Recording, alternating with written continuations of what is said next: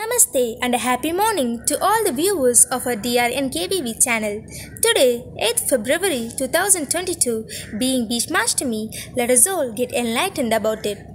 Bhishma was the 8th son of goddess Ganga and the king Shantanu, whose original name was Devavrata, which was given at the time of his birth. To make his father happy and for his sake, Devavrata pursued celibacy for lifelong. Devavrata was primarily nurtured by Ma Ganga and was later sent to Maharishi Parshuram for attaining Shastra Vidya. He acquired great fighting skills and learnings under the guidance of Shukracharya and became invincible. After completing his education, goddess Ganga brought Devavrata to his father, King Shantanu, and then he was declared as the prince of Hastinapur. After a few years, Devavrata gave away his kingship and took a vow to remain a bachelor throughout his life. Because of such resolution and sacrifice, Devavrata was revered by the name Bhishma, and his pledge was called as Bhishma Pitamah.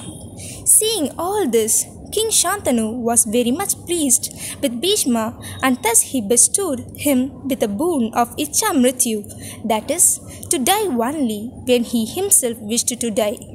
During his lifetime, Bhishma gained huge respect and recognition as Bhishma Pitamah.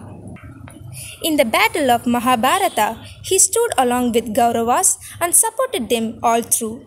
Bhishma Pitamah had taken a pledge to not fight with Shikandi and not wield any sort of weapon against him.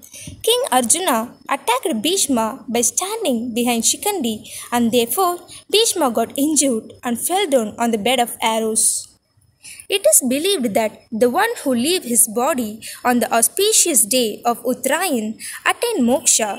Thus, he waited for a number of days on the bed of arrows and finally left his body on the day of Uttarayan, which is now celebrated as Bhishma Ashtami.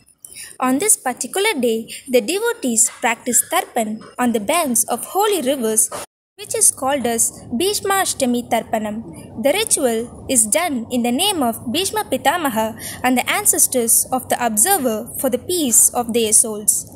A holy bath is another important ritual which is performed by the devotees on this day. Taking a dip in the sacred rivers is considered highly auspicious. Observers are required to offer sesame seeds and boiled rice in the sacred river.